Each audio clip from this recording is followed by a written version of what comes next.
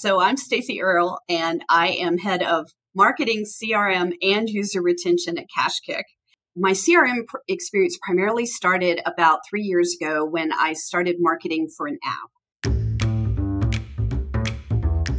It's really all the writing that you have to do is really challenging, right? You're trying to write a single message that's going to fit even though you're doing personalization, you're still at the end of the day writing the same basic message. And so that's a big limitation in that you're trying to figure out, okay, what are the right words, at the right time to say. Now to A/B test, okay, great, I can A/B test this message, but really now I want to iterate and I want to test that message and I want to test that message. Well, every time I do that, I have to pause a campaign and start a new campaign, which completely disrupts all my analytics, right? So I can't really tell what's working because now I just stopped it and now I'm going to restart it. So I hate that aspect of, it's a huge limitations on CRMs. Earlier this year, implemented CleverTap as our primary CRM. And then we are right in the middle of a proof of concept with Aampe that is just going glowingly well. We're super excited about it. So I think I heard about Aampe from Peggy Ann Sauls.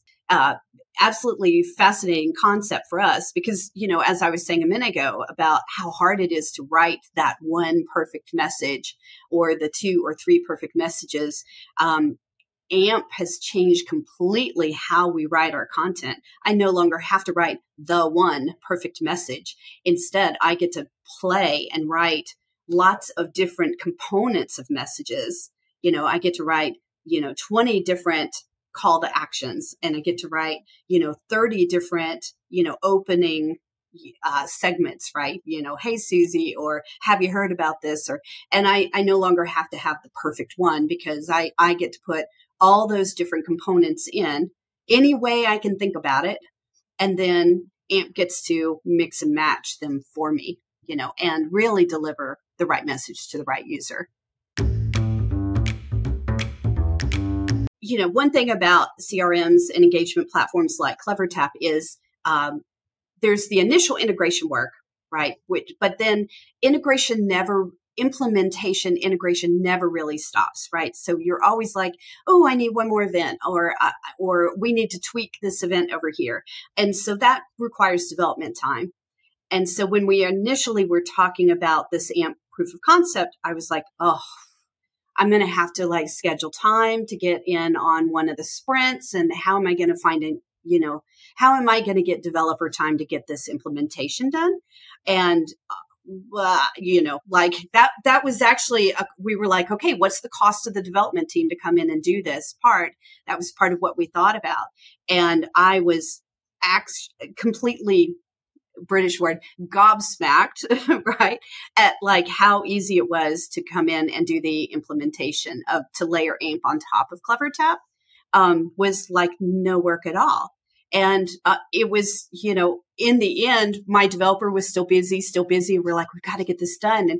And you guys said, well, we can come in and we can just do this. And I was like, really? You don't need to do something in the back end, And so I think you had it done in a couple of hours after we said, yes, go ahead. And then when I read through the instructions, I was like, oh, wow, I actually could have done that. There was nothing beyond my capabilities, and so, completely shocked at how easy that was to do. You guys have really held our hands every step of the way. It's really the best onboarding experience I've ever had. So love working with Annika and the rest of the team as well, right? But she's I like that she's taken us step by step through the process, right? So okay, here's the first step, and here's how let me give you this spreadsheet and show you how to think about writing these messages, and then go away for a week and just write anything you can think of. And then next step, okay, so let's work on getting these messages into Aampe now. And so that was easy for my team to do as well. And then, all right, now we're ready to start turning a few messages on. And we had some messages turned on. And then the next week it was like, okay, so let's look at analytics and let's see how they're performing. And let me help you read and understand what you're seeing. And so it's been a lovely experience to go through that. So, and I have some pretty strong opinions about onboarding from different products, right? So yeah, really, really great. Some of the messages that are performing, that are really clicking, then we took those back to other campaigns. We're like, oh, interesting. So people like the way we phrase that. They really like that, this messaging versus that messaging. And so we take those learnings back to, the parts, the emails, or other learnings, even in the product, right? Because now I can think about, the wording in our product at times, or the app versus the web. And yeah, I would say that's had an impact already on us.